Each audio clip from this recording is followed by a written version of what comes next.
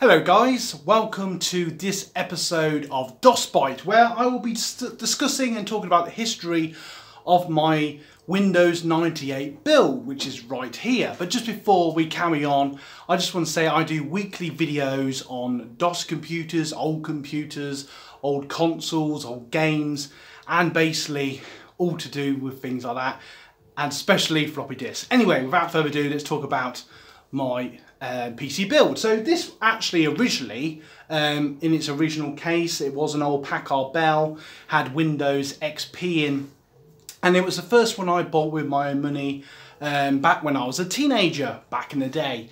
And you know, it was my pride and joy for a few years until I was able to, you know, get something better down the line.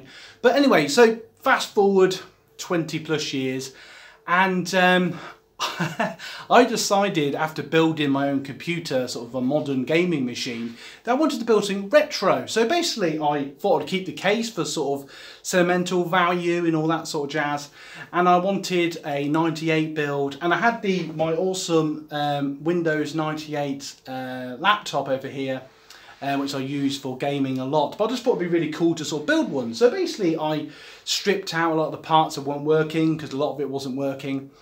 And I basically kept, I don't know if you can see that, yeah. I basically kept the motherboard, which was a Celeron, had a Celeron chip on it, running at 1 gigahertz, which isn't a lot, but obviously way more than you need for Windows 98. I got I thought, how can I reinstall Windows easy? Because I know older Windows can be a bit of a pain. So a little power tip actually, as long as it's compatible. I actually got a Windows 98 drive from an even older computer, which funny enough was also a Packard Bell, so that might have helped a little bit, which I knew was working, but the rest of that computer was broken. So I basically put that in, changed a couple of the drives. I'm actually debating of changing the floppy drive sometime, because way back in the day my younger brother decided to put a GameCube disc and ram it in there, which was cool, but he was a kid.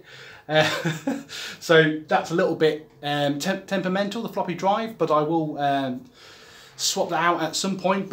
And off I went. So I turned it on, did some troubleshooting, and it didn't work straight away. I had to install a lot of drivers because it was on a new board, and it was like, oh, I've got a new chip and all the rest of it. But that version of Windows eventually corrected itself, did some troubleshooting. And basically what I did was I just installed the drivers, I let it install its onboard, very basic graphics, whatever the motherboard had, just installed a few of the drivers. But my only massive problem actually, once I got into the OS, I couldn't believe I got it working. I was like, oh, I actually got Windows 9. I honestly thought I was going to have to do a clean reinstall and all the rest of it. It was quite handy because a lot of my old games were all inside here, which was very handy. But I couldn't get the sound to work. Please put in the comments below if you have an easy way to fix the sound, and I'll perhaps talk about that in a video. But I don't know if it's worth moving this. I could do it with a turntable without moving the whole set. Hang on. Yeah, let's just do that. I actually got myself a little USB dongle. It's actually a portable, it's basically a sound card, but a mini version, and it's compatible with Windows 98 up. And I was a bit, you know, because obviously USB isn't always fully supported. Isn't always fully supported as I break my set. USB isn't always supported in the very early version of Windows 98 without, you know, update drivers, or if you've got the SE version or whatever, the second edition. But I basically did what a lot of us do now, watch a video on YouTube, and it worked. And I literally plugged and played, it auto-installed its driver. I just had to go through the control panel, install the driver, it recognised a new hardware, and it worked. And I could not believe it. So I was able then to play SimCity, Civilization, Red Alert, Warcraft 2. My favourite game of all time. I've not had a go at that. There's the dig. But that was basically how I was able to fix the sound problem. And I have seen people out there that have gone, oh, it's not really good, and the rest of it. But I had it plugged to a telly, and it sounded perfectly fine to me.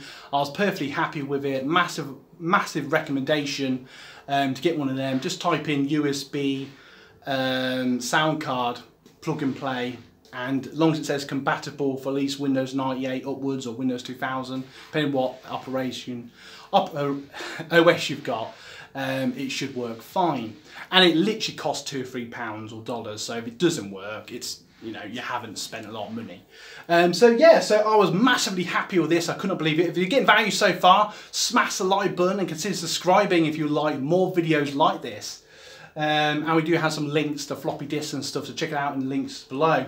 And a massive shout out, actually, before I carry on, to our 60,000 members on our Facebook community. It's absolutely amazing to see all the old computers and games that people play and share over there. So if you want to be part of that, there's a link to that in the description below. And if you're one of those people watching, big massive wave and shout out to you. You guys absolutely rock. So yeah, so that is basically the story of my home Windows 98 build. And you're probably thinking, well, do I plan to do anything else with it? Yes, I'm debating about taking off this panel, putting in a 5.5 floppy disk drive, just because why not? I'm debating maybe a sort of a compatible of the time graphic card, maybe a Voodoo card. So if you've got any recommendations, put them in the comments below. And if you've got, you know, your story of your own Windows 95 or Windows 98 build, or even a DOS build, please put in the comments below. It'd be really fascinating to find out. And hope you enjoyed this video. So I want to say thank you so much for watching. If you have any questions about how I did this in more detail, feel free to ask. And I just want to say thank you so much for watching. Have a great day. And as you can probably tell, it's a heat wave at the time of recording this video. See you later.